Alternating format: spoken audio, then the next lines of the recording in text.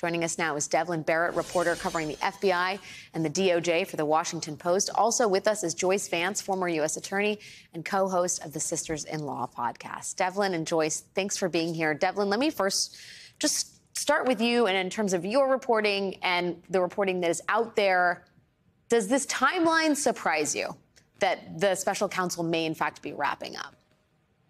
So I think wrapping up is sometimes in the eye of the beholder. It is certainly true that there are a lot of indicators showing that they have done, let's call it a majority of the investigative work here. But I feel like we also have to caution folks. Prosecutors have a habit of doing what Bob Mueller used to call playing with their food. And I don't think you should assume just because a lot of the grand jury work has been done that the prosecutors themselves are ready to move to the next step. We see, to be honest, in a lot of federal investigations, we see time and time again how the decision-making process can actually get bogged down. And that's a big question right now, I think, in terms of this special counsel. I like that metaphor, disturbing though it may be to some. Joyce, Devlin's suggestion that prosecutors sometimes play with their food. Do you think the other special counsel probes that are looking into documents retained at, for example, President Biden's office, that is might factor into the timeline in terms of potential charging decisions in the special counsel's probe of Mar-a-Lago? I suppose it's possible, Alex, that somebody has made a decision that it would be easier, that it would help the public understand if they're announced together. But I think in terms of evaluating the case against Trump, that's just not on Jack Smith's mind. He's looking at his evidence, and I think Devlin is very accurate when he says prosecutors like to play with their food. We definitely do. And after you're done playing with it in the grand jury, then the appellate lawyers want to come along and take a look at what the food that you've got on your plate and figure out if it's enough to pass some of the legal benchmarks that they're looking for. For instance, do you have enough evidence both to obtain and to sustain a conviction? So sometimes we see a little bit more legal work going on in the background. I think it's relatively rare for prosecutors to consider these sort of extraneous factors like other investigations that may be underway. Setting aside the timeline, which, of course, is a mystery to everybody except for Jack Smith, probably. Devlin, the strength of the case here, the evidence that we're learning about, the fact that Evan Corcoran was a copious note taker. I mean, down to the reporting in The Guardian says, in addition to his exchange with Trump, Corcoran described Trump's facial expressions and reactions whenever they discussed the subpoena. The unusually detailed nature of his notes is said to have irritated Trump, who only learned about them after the notes themselves were subpoenaed. This is what sounds like a treasure trove of information, especially since Mr. Nauta isn't cooperating. I wonder how and what your questions would be for Evan Corcoran if you had access to these notes. I mean, what sort of passages here would be of most interest to you? So I think Corcoran's account is important, not so much as a direct or intended witness against the former president, but I think Corcoran's notes are very important for one basic question that has hovered over this case the entire time, which is, did the former president himself, not anyone around him, the former president himself, did the former president himself lie to people around him about what he had even after the subpoena was issued? That is really the crux of this case. And were those lies knowingly or unknowingly conveyed to the government? That is the whole core of this case. So I don't think Evan Corcoran is a willing or even necessarily particularly fulsome witness for the government. But I think those notes and the broader picture of what Corcoran says he was told is important to understand the president's own words and actions. Yeah, I would say, and Joyce, I wonder how you read this, the very fact that Trump's lawyer, who, by the way, is still working for Trump, the fact that he's taking these notes in the first place suggests to me and other people that this is someone who maybe knew the kind of client he was dealing with, right? I mean, it doesn't seem like common practice for a lawyer to be jotting down notes about what his client's facial expression was when they talked about the subpoena. I mean, that seems out of the ordinary, at least to me. Does it to you? It really does. It's much more the stock and trade of a prosecutor, which Evan Corcoran once was in the District of Columbia. It's what you do when you're interviewing a witness and you're trying to figure out if they're credible and what kind of information they might have. And it reminds me very much of the point in the Mueller investigation where Trump is, we're told in the report that Trump learned that his White House counsel, Don McGahn, took copious notes.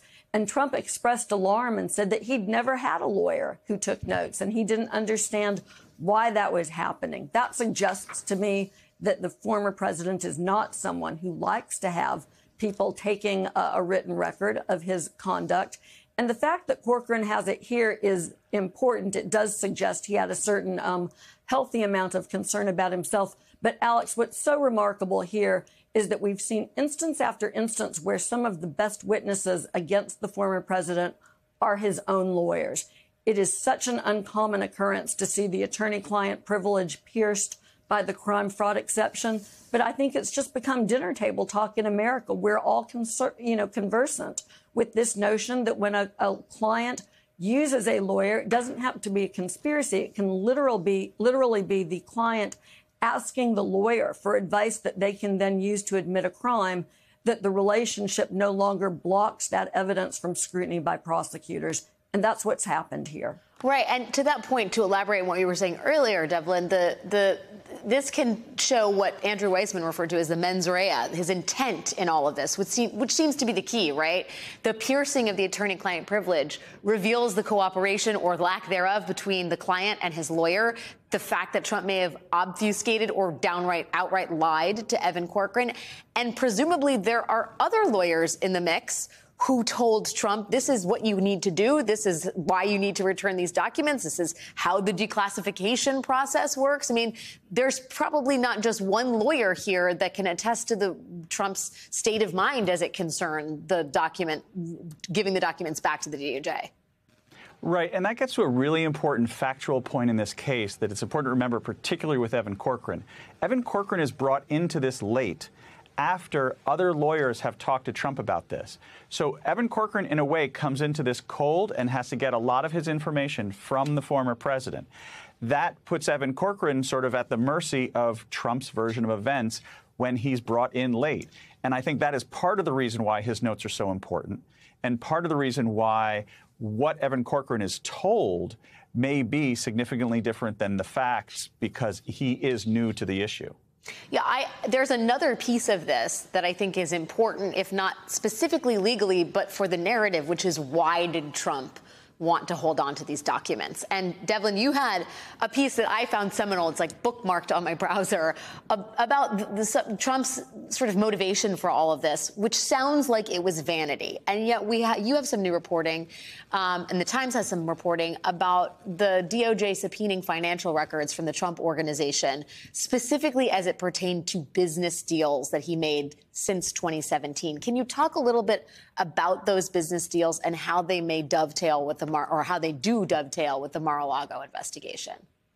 Right. So the subpoena that went out in April asked for information on essentially two types of things. One, what foreign nation business deals did the Trump organization make from 2017 on?